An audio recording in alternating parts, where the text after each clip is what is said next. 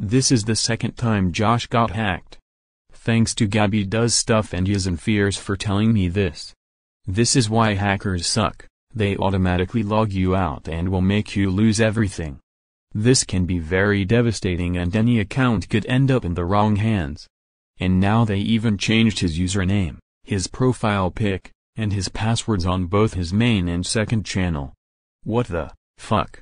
Looks like there's no way for him to get his main and second channel back. What's next? Well, Josh told me that he will make his new Google account and he has told everyone to unsubscribe to this channel. See you guys.